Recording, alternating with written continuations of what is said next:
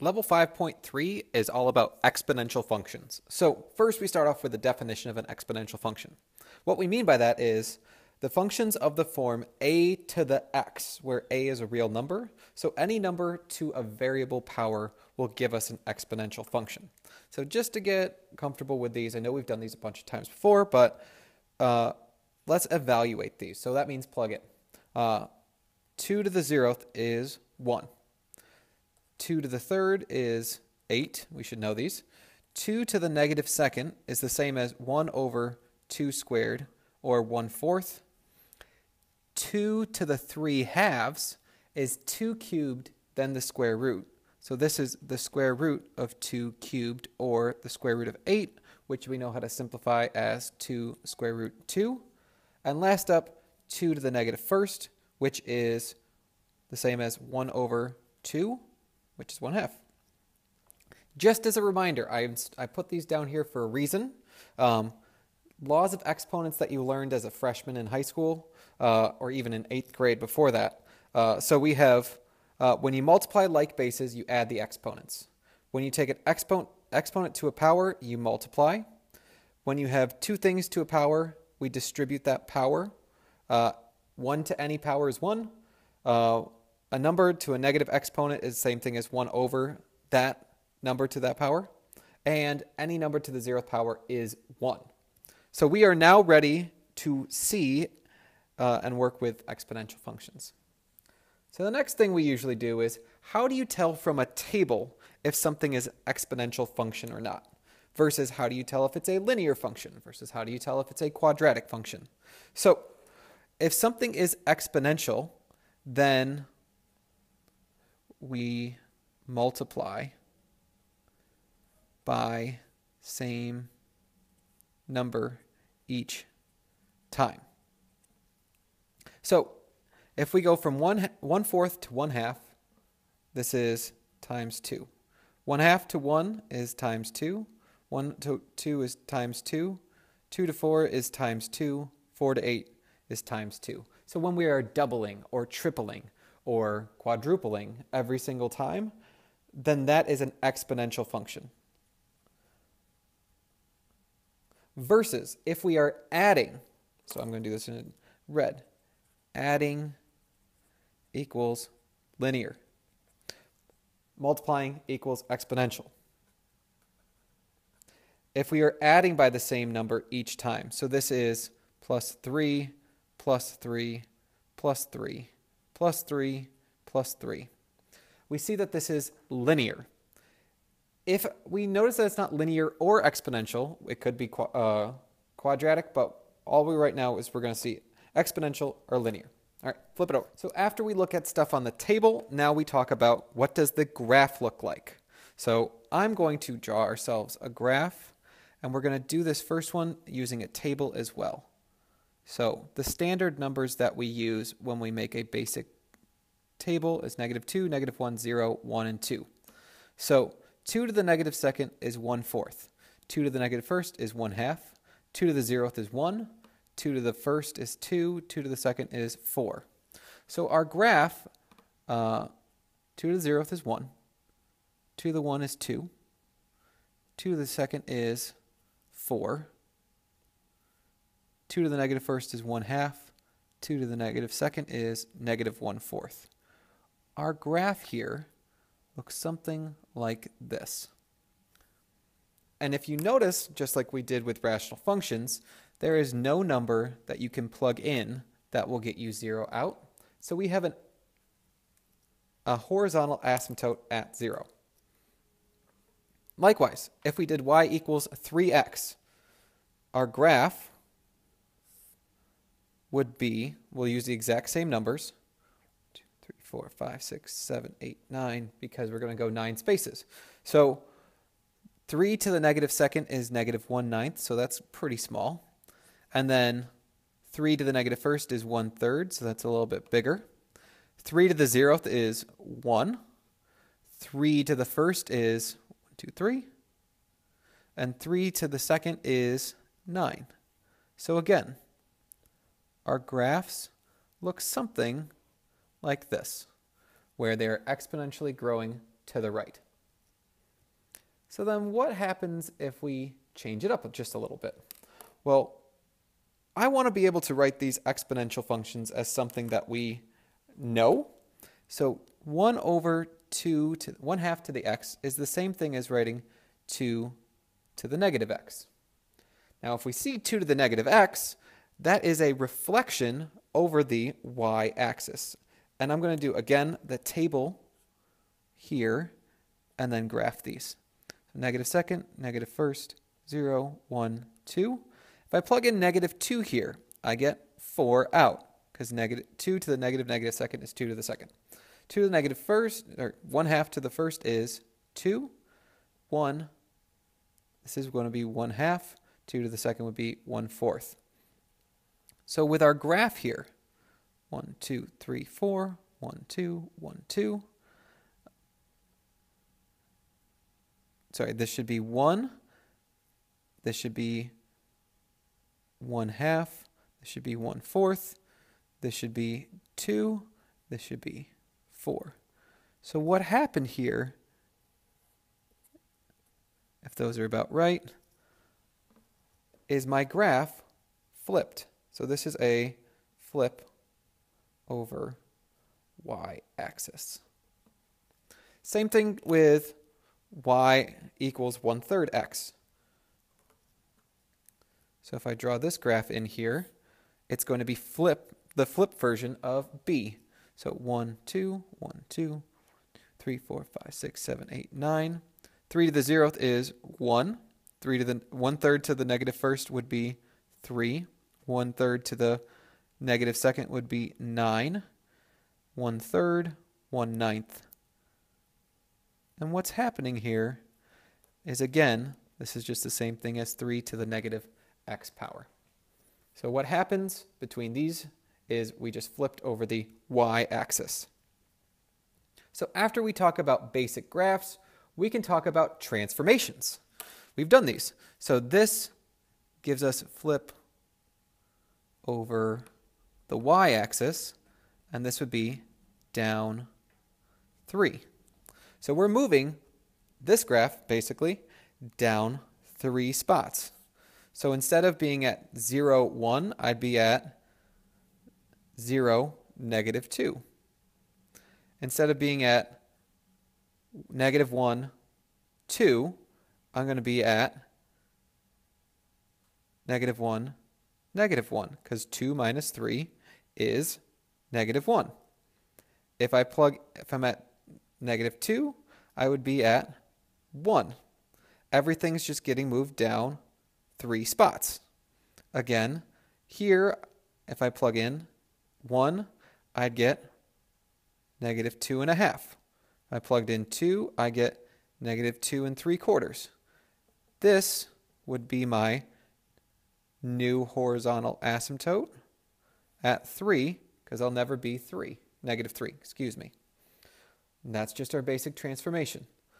Likewise, this negative in front is a flip over x-axis. So we have a flip over the x-axis. So this is 2 to the x flipped over and moved up 1. So up 1 means that's going to be my horizontal asymptote. If I plug in 0, I get negative 1 plus 1, which is 0. If I plug in negative 1, I get positive 1/2. If I plug in negative 2, I get positive 3/4. If I plug in 1, I get negative 1. If I plug in 2, I get negative 3.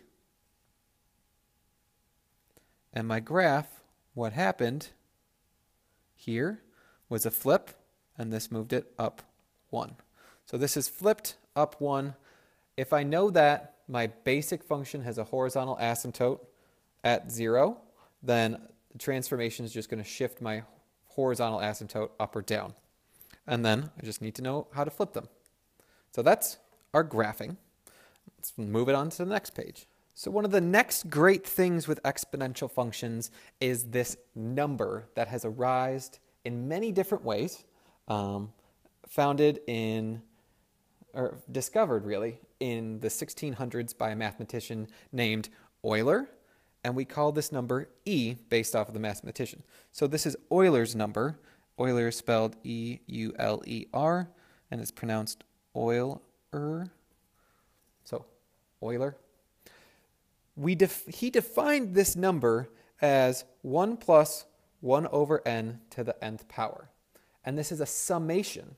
So if you look at all of these numbers as n gets larger and larger and larger, what you get, and this we write it as an expression in calculus, is E, Euler's number, is the limit as n goes bigger and bigger and bigger and bigger of all of this. And what his number really is 2.7182 da da da da da da da. This again is a number just like pi, just like the square root of 2, is irrational. It never repeats itself, which is a really important number because it's one of these fundamental properties that we have in mathematics that pops up in all different types of spots.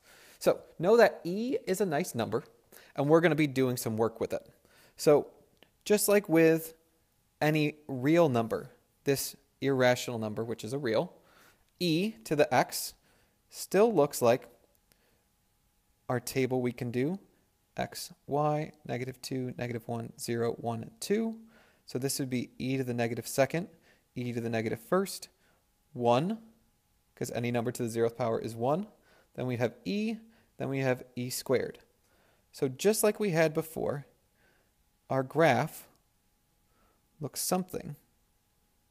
E is 2.71, so it's just between 2 and 3, and then like this. So our graph, if we're sketching, looks something like this. So let's look at a couple other of these graphs, just as an expansion of what we talked about earlier today. So if I have this e to the x minus 3, that's shifting my graph 3 to the right. So if I plug in 3, x, y. So if I plug in 3, I get 1 out, because 3 minus 3 is 0. So then I have e to the 0th is 1, and that makes it negative, so that's -1. That -1 out front flips it. So instead, I'm going to be here, so that's -1. So there's my graph. There's my first point. If I plug in 2, that's 2 minus 3, so that's -e to the -1st power. So that's 1 over -e. So that is a fraction. So that at 2, it's getting smaller. If I plug in 4, I get -e out. So that's 1, 2, 3. So that's between -2 and -3. So look what I have here. I have my graph flipped. This x minus 3 here, let's zoom in just a little bit. That's my shift right. And this negative in front gives me my flip over x-axis. So let's continue looking on at some of these other graphs. If I have y equals x plus 2, if I look at this x plus 2 here, that's a shift left 2. So how do I shift my graph left 2? So at -2, I'm going to get 1. At -3, I'm going to get 1 over e. And at -1, I'm going to get e. So let's label these. This is -1 e. This is -2, 1. And this third point is -3, 1 over e. Once I get my points, we're growing exponentially. So again, the domain, all reals. the range y is greater than 0. If I look at my last graph, e to the x plus 2, I have that number on the outside. This is a shift up 2. So instead of my y-intercept being at 1, it's going to be at 3. If I plug in 0, I get 3. I'm going to have my horizontal asymptote at 2. At 1, I get 1 over e. At negative 1, I get 1 over e. At 1, I get e plus 2. So that's almost 5. So right here at 1, it's e plus 2. So there's my graph. If we know how to shift things up, down, left, and right, and flip them, we can graph any one of these shapes. Last thing with exponential functions, we go to solving. So the easiest way to solve an exponential function is if you have equal bases, then the exponents have to be equal. So same base, then solve. So we have to know some things about exponential powers. So 81, we can write that as a power of 3. That would be 3 to the x plus 1, that stays the same, would be the same as 3 to the 4th. Now if we have 3 to the 4th equals 3 to the x plus 1, then that's just the same thing as saying x plus 1 equals 4 or x equals 3. That's how we're going to solve these exponents. So we have like bases here, e to the negative x squared equals, well here we have e to the x squared, so that's e to the 2x, and then times e to the negative third. Well, when we multiply like bases, we add the exponents. It's e to the negative x squared equals e to the 2x minus 3. Now we have like bases, so we just set the exponents equal to each other, which then we get x squared plus 2x minus 3. So then we have to factor, and we have x, and then numbers that multiply to negative 3 that add to positive 2. So that means x equals negative 3 or x equals 1. So this, again, is just getting to our algebra that we know and love. Same thing. Equal bases, set the exponents equal to each other. Add x, so we get 4x equals 2. X equals 1/2. That's C. And last bit, which is a little tricky, these aren't like bases yet, so we're going to have to make 4 the same as 2, and we want to get them all the smallest base that they're related to. So this would be 2 to the 2x times 2 to the x squared equals 16 squared, which is 2 to the 4th times 2. Now we have like bases, and I'm just going to clean this up. This is 2 to the x squared plus 2x equals 2 to the 8th. Now we set the exponents equal because we have two bases that are equal.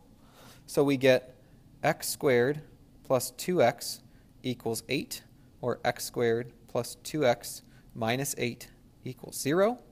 Then we can factor, so this is x plus 4, x minus 2 equals 0. And then the last bit, x equals negative 4, or x equals 2. So that is solving exponential equations.